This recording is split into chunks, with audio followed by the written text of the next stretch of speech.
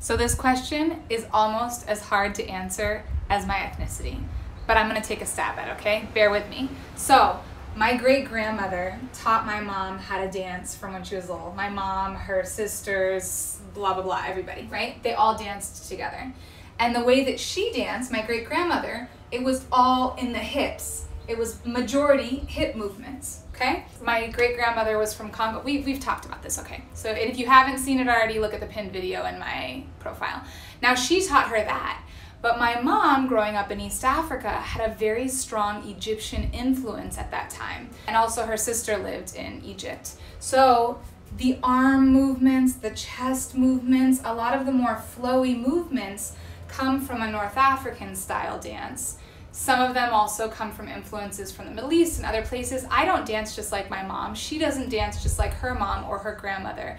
We've all had this dance passed down to us, and it's a dance that happens in community. So when I was growing up, I was dancing with people from East Africa, people from North Africa, people from the Middle East, from all over. And I was dancing to all different types of music. I grew up on the East Coast in the United States. So we were just having fun and doing what we do. However, when you dance with other people, you learn different moves, you learn different styles. It's like a language.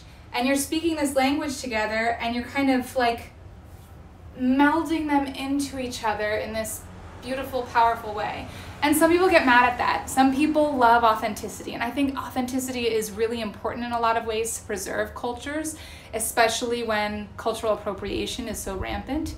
And also, some of us are just mixed and diasporic and have strong influences from different places. So for people like us, authenticity is almost impossible when it comes to our family's traditions and cultural practices. So there's my attempt. Hope I answered your question. And if not, don't come for me.